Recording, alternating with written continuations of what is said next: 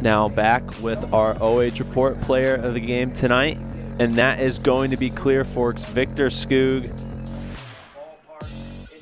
I mean, Victor, we were just talking about you maybe almost run out of space on my score sheet tonight. 5 total touchdowns for you, 4 rushing touchdowns, and then that pick 6. Just tell me what offensively went so right for you guys tonight.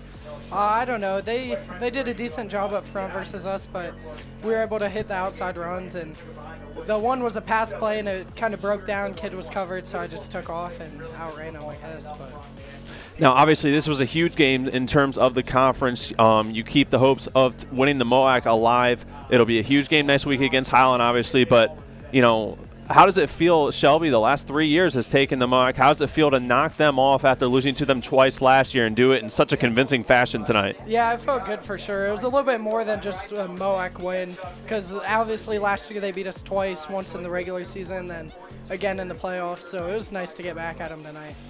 And then obviously, like we said, that you get that huge momentum from last year. Looking ahead, I mean, a great game is going to be played in Week 10 next week. Obviously, want to let you guys enjoy tonight, senior night, but what's going to be a key, you know, in preparation for Highland next week?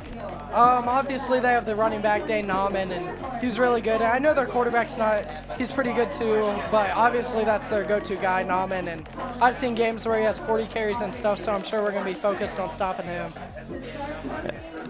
And then senior night tonight, anyone special you want to give a shout out, your last game, at least last regular season game here in the Valley? Anyone you want to give a shout out to tonight? Shout out to my brother Vince. He first want to congratulate me down there before I came up. And shout out to my mom and dad and my grandma Jean and Aunt Dee Dee for coming out tonight, and Grandpa Joe.